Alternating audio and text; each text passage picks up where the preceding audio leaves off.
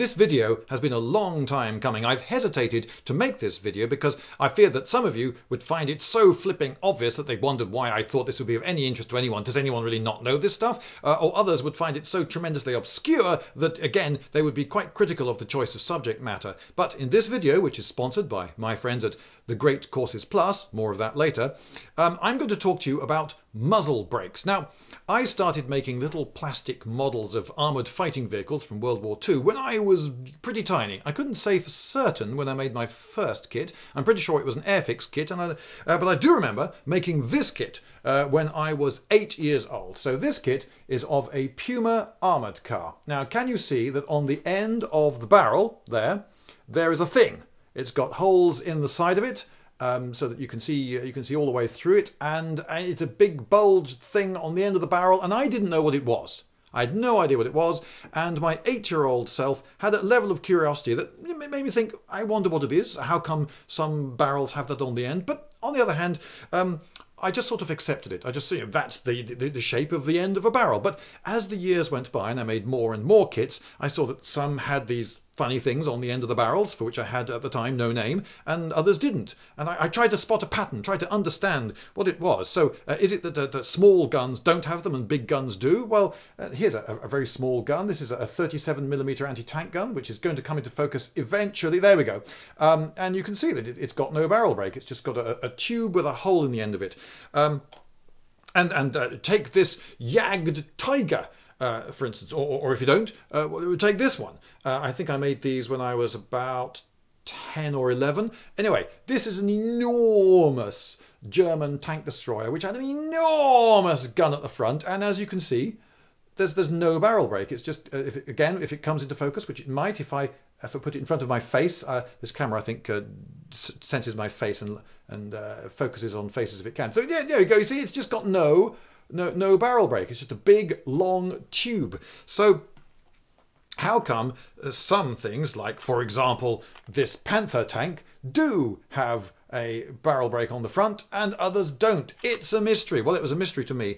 Then quite recently, I was talking to a tank commander on the Newcastle Town Moor, where they were doing a military demonstration, and he was a Challenger tank commander, and I was talking to him and his crews, smashing bunch of lads, and I brought up the topic of muzzle brakes, and he said something very interesting. He said, "What's a muzzle brake?" And I thought, right, okay, I'm making this video because if a tank commander doesn't know what a muzzle brake is, then presumably there are quite a few people out there who don't know what a muzzle brake is or what they're for, and then they might find this video interesting, because I did eventually find out what a muzzle brake was. How did I do this? Well, something wonderful came along, and it was called the internet. I remember I was at university. It was the first time I had access to the internet, and I thought, right, I can ask this anything. And so I thought, what's the sort of question I can ask the internet which I wouldn't be able to find out some other way? Got it. Is that guy who's smoking loads of cigarettes in the film Brazil, is that Terry Gilliam? And I found out, yes, it is. So there you go. That was the biggest thing that had been bothering me for years, and I'd finally put that one to rest. Yes, the guy in the film Brazil, which is excellent, by the way, you really should see it, smoking all the cigarettes on the stairs, that's Terry Gilliam, the film's director. But then, shortly after that, this was before Google. Oh yes, I can remember a time before Google, I'm that old, when I was able to eventually, using the power of the internet, find out what these things are called and what they're for. It was difficult to search for something that you don't know the name of, but eventually I managed it, and I sort of solved the mystery. And just to point out some more of the depths of this mystery, think of the Sherman tank here, for instance. This is a Sherman. It's an American tank, and it has a 75mm multi-purpose gun with no barrel brake. You see, no barrel brake, just a smooth tube. And that fired both high explosive and armour piercing, and they had a very good high explosive shell, so they thought, right, well, let's put a similar gun in the Churchill. So they did, and here is the British equivalent. It's a Churchill that's got a very similar gun that fired the same ammunition, and it does have a barrel brake with the holes in the side. So sometimes even the same gun firing the same ammunition can have one. But wait a minute, this doesn't go by tank either, because this is another Churchill. This one is a Churchill with a 6-pounder gun in the turret. They carried on, the British carried on putting 6-pounders in about 1 in 5 Churchills, right the way to the end of the war, because the 6-pounder had an enormously superior armour-piercing capability over the American 75, so it was worth having some Churchills about the place with that gun. But wait a minute, this is a Churchill 8, and this has a short, stubby 90mm howitzer in the turret. This is for firing smoke and high explosive principally, and that's not a barrel brake. No, it may look a bit like a barrel brake. There's a bulge on the end of the barrel, but that's actually just a counterweight to counterweight the weight of the breech, to balance the gun out a bit. It doesn't have holes in the side. That's not a barrel brake. So there you can see, I was mystified. Some guns do, some guns don't. What's it all about? Right. So what are the functions of a barrel brake? Or muzzle brake. Actually, muzzle brake is a better, more accurate term for them. So the muzzle is the front bit of the gun. So a barrel brake has 2 main functions.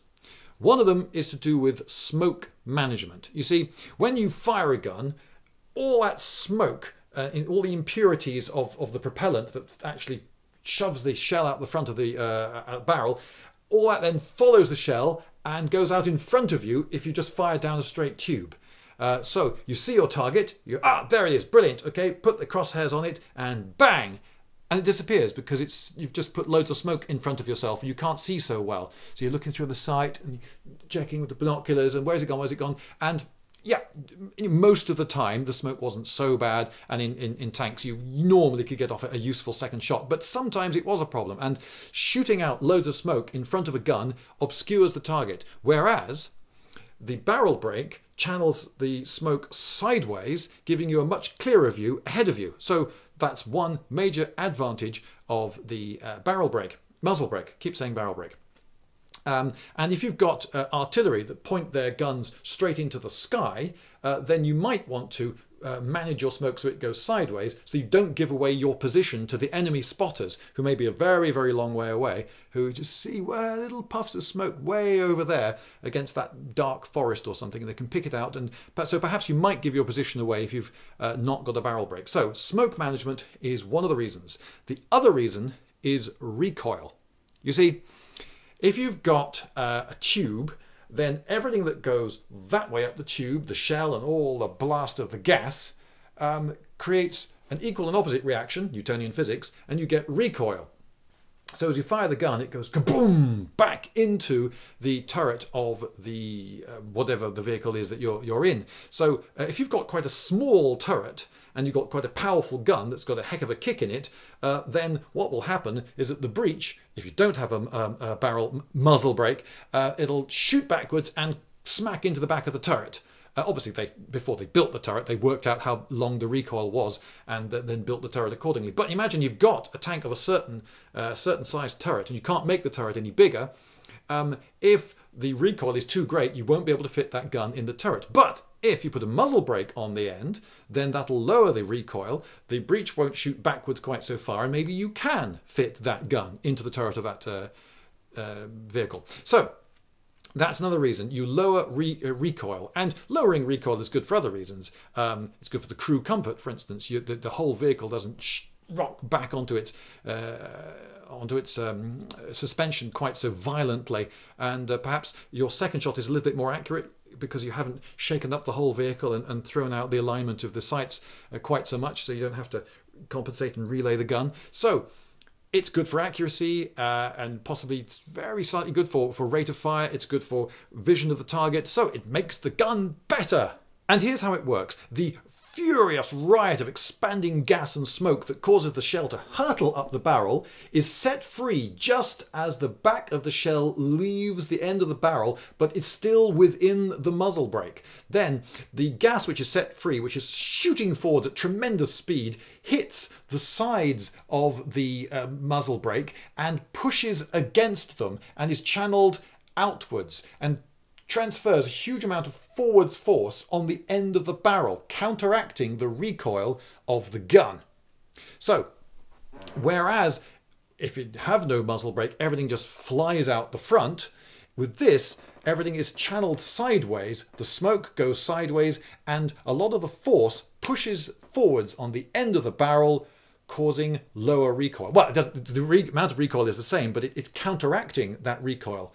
So that means that the gun doesn't fly backwards so violently, and you can fit a bigger gun into a smaller turret. And you don't get the violent crash that all the crew has to feel. And so that's better then. Or is it? Right, well, I'll be talking about whether it's better or not in a moment. But first, I should say something about my kind sponsors. Yes, The Great Courses Plus. The Great Courses Plus is a huge website. You can visit it, and there you can see on it loads and loads of lecture courses. I found a very interesting one, for instance, that's on paleontology. Now, I have a degree in archaeology, and a lot of people go, oh, wow, archaeology. I find that really interesting. So, tell me about the Stegosaurus then. No. That's paleontology. I did archaeology, which is digging up the remains of the human past. But anyway, I suppose it's related, and we all like dinosaurs, don't we? Only this course is a bit more serious. It's not all about, the famous stuff like the Brontosaurus or did the Brontosaurus even exist? And the Stegosaurus and the Triceratops and the Tyrannosaurus Rex and all those ones. Instead, it's a bit more academic and a bit more interesting, I think, for it, in that it looks about how fossils are formed, how they are discovered, and how they are interpreted, and all that sort of thing. And it goes through all the important ages, geological ages, many of which precede the Tyrannosaurus Rex by quite a lot of millions of years. Anyway, I'm going to be looking at that one. But you, of course, can pick from loads and loads of courses. And for 1 month, you can do so absolutely for free if you type in this address, which is appearing on your screen now, www.thegreatcoursesplus.com/Lindybeige. Then that'll take you to an offer. Well, it's actually much easier, by the way, to click on the link, which I'll put in the description. It's a short link, and you just click on it and boom, you're there. Much easier. And you will find that you can get 1 free month looking at any of the courses you care to have a look at.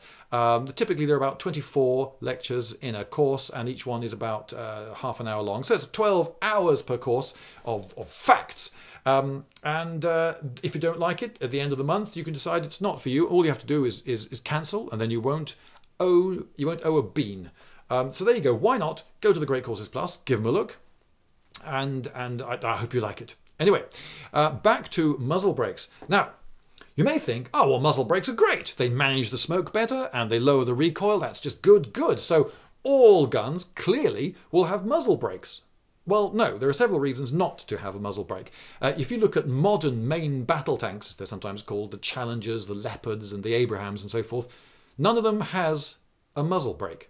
The reason for this is that they use kinds of ammunition that muzzle brakes interfere with. Now, this is a problem that the British had during World War II with the Firefly. Now, the Firefly was stupendously powerful.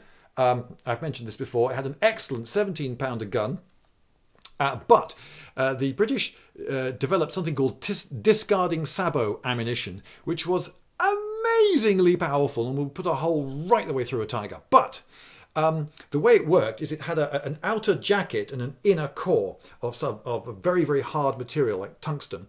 And because the outer jacket made the whole shell bigger to fit into the barrel, then you got loads of gas pushing against that large cross-sectional area on the back of the shell, giving a huge push down the barrel. And then when it was set free at the end, the jacket on the outside would break away, lowering the air resistance, and the tiny thin shell that was in there would be flying at stupendous speed off into and perhaps through its target. Great, except that the muzzle brake could sometimes interfere. So as the discarding sabot started to break up, immediately it left the end of the barrel, it would sometimes collide with bits of the muzzle brake, which might just knock the inner core slightly, interfering with its accuracy. At short ranges it wasn't a problem, but at very long ranges, sometimes with the discarding sabot, they had only a 50% chance of hitting, which isn't terribly good by the standards of the day. So they would normally expect something like a 98% hit chance. So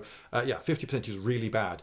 But modern tanks use loads of discarding sabot rounds. They also use folding fin. So you imagine that you've got fins which fold into the shell as it's traveling up the barrel, and then when it's set free at the end, the fins fly out, and just like a playing dart, when you're playing darts in the pub, guide the shell onto its target. And again, those those fins and the modern discarding sabot, the barrel brake gets in the way, muzzle brake gets in the way. So that's one reason you don't want it. Another one is it makes the gun longer and heavier and more expensive, and they're all bad.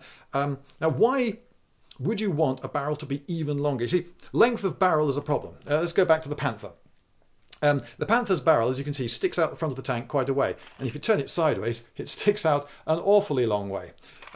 So if you want to camouflage your Panther by sticking it in the wood, well, that's great. But then when you try to turn your turret in the wood, you're almost certain to hit a tree. And so you can't actually point the gun the way you want to point it. This was a big problem if you're a Panther. But if you're a Churchill, not a problem, because the Churchill barrel didn't actually stick out over the front of the tank. So you could just come into the wood, push over a tree, and turn your turret wherever you flipping well wanted, and shoot that way.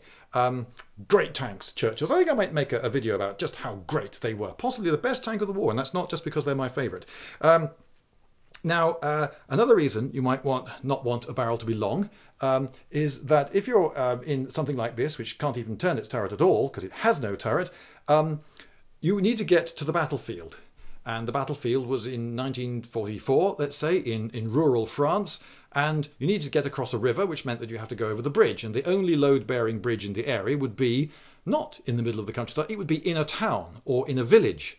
So if you go into a rural village in 1944 France, a village that was laid out with roads that were wide enough for a cart, because that's what they were using when they laid the village out, well, when you get to a corner and you try to turn that corner, you'll probably find that there's a telegraph pole, a lamppost, or indeed a building that prevents you from turning a corner, because this is a very long vehicle with a very long barrel sticking out the front of it. So you then have to halt and maybe demolish a building before you can get round the corner. Delays, and it's very inconvenient. So anything that makes your barrel even longer is not good. Now you'll notice that this has a very long, it had a very high velocity anti-tank gun on the front of it, and yet it has no barrel brake.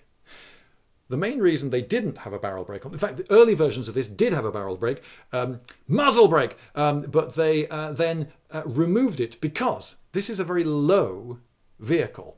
And when its gun is pointing straight forwards, which is not at the moment because I've modelled it with it in transit mode, you can see the little thing, possibly there's a little thing holding the barrel there. It was a part in the kit and I wanted to use it. I was young, but anyway, the barrel is only about 3 feet off the ground, which means that when you fire it, it was so close to the ground that it tended to throw up a huge amount of dust, which blinded the crew, actually worse than having no barrel brake. So they got rid of the barrel brake on that because the gun was so low. Now, this side blast could be really quite substantial. And to give an example, I'm going to read you a bit from a book. Now, just before I do that, you have to understand something. This is an ordinary Sherman. Now, the narrator of the book that I'm about to read from, Ken Toot, it's called Tank, he was in one of these, and his tank was called Stony Stratford. This is an ordinary Sherman, no barrel brake, 75mm gun. But he called for Charlie Tank. Charlie Tank was their code name for the Firefly. The Firefly, enormously powerful gun with a barrel brake. So, with that in mind, let's see how things went. The Invisible 88s are probably SPs firing hull down from behind the Roberts Mesnil Ridge. Only inches of their flat steel turrets need to protrude above the ridge 1,000 yards or more away, and behind the hedges their shapes merge so that only the flashes of their guns will betray them. I fire again and again at remembered flashpoints. Other guns alongside and behind me are sending tracer arrows into that same area of confused hedgerows. Keith: Gunner, cease fire. He switches to the A-set. Hello, Roger 3 Baker. Can our Charlie move over and lend some weight? Scare the nasties if they're still there. 3 Baker, over. Hello, 3 Baker. Good idea. Over to you. Hello, Roger 3 Charlie. You heard. Take your line from Baker. 3 Charlie, over. Charlie, understood. On my way. Off. Keith: Gunner, use coax and brass up those hedges to give Charlie his target. I fire short bursts into the skyline. A shock blast sends Stony Stratford keeling over to the left. A breath of torrid air, a deafening detonation. Icy fingers of death claw at my veins. I start my escape leap. Then I realise that we've not been hit, except for the killer blast from our own Charlie's 17-pounder muzzle. He's fetched up too near to us and is almost as much of a danger to us as are the Germans. With the sensations of his first shot still rocking and terrorising us, his AP shot smashes into the hedgerow, or something behind it, and opens up a great ragged hole of fire. He goes on firing as quickly as his loader can load. Half a dozen shots spaced along this offending skyline. Nothing fires back. Roger, 3 Charlie, ceasefire. Resume your normal position, 3 Charlie, over. 3 Charlie, over. Okay, off. So, the side blast from a big gun can be horrendous. Now, if the muzzle of a gun were here, pointing that way, and had a muzzle brake on it, and the gun fired, it would just take my head clean off. It would blow my head clean off my shoulders. I was talking to a Canadian tanker in the modern army, and he said that he was on an exercise when a largish tank gun that did have a barrel brake fired. Now, he wasn't standing right next to the tank, he was standing behind the tank and quite some distance away from it, but he said that even there he felt as though a giant had taken a massive pillow and hit him really, really hard backwards.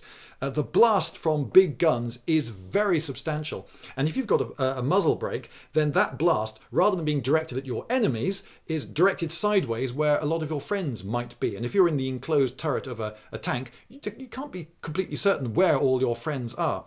I remember reading an account on the Russian front of a German SP that was just about to be overrun by Russians. They were running at it from the front, and for some reason they couldn't get a machine gun to bear on them, and so they did the only thing which was left open to them. They just fired the main armament. They knew they wouldn't hit anyone. The shell swooshed past all the Russians, hitting none of them, but the blast did the job. They were able to get away because, in the words of the military report written at the time, the enemy were in no condition to proceed.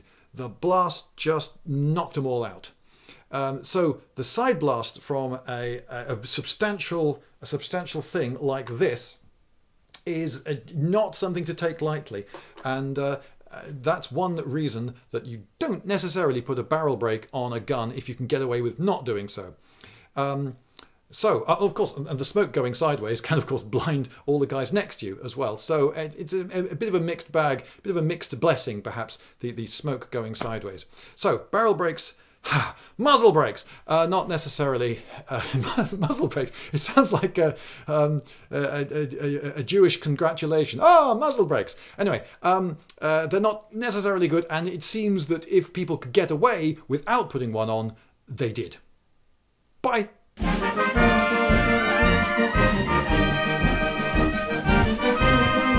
Lindybeige!